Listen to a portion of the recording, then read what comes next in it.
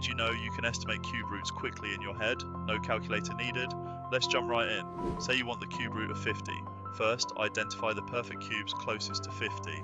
We know 33 is 27 and 43 is 64. Since 50 lies between 27 and 64, its cube root must be between 3 and 4. Now here's the clever part. Subtract the smaller cube from your number. That's 50 minus 27, which equals 23. Next, find the difference between the two cubes. 64 minus 27 is 37. Divide 23 by 37, which is about 0.62.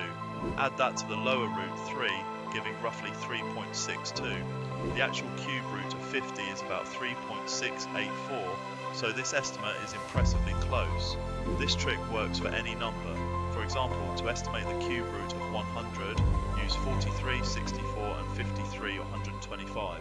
Subtract 64 from 100 to get 36, then subtract 64 from 125 to get 61. Divide 36 by 61, about 0.59, and add that to 4 for an estimate of 4.59. The real cube root is around 4.64, so again, very close.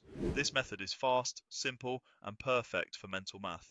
Try it out and amaze yourself with your new math superpower. Follow @mymathsmate for more fun math hacks.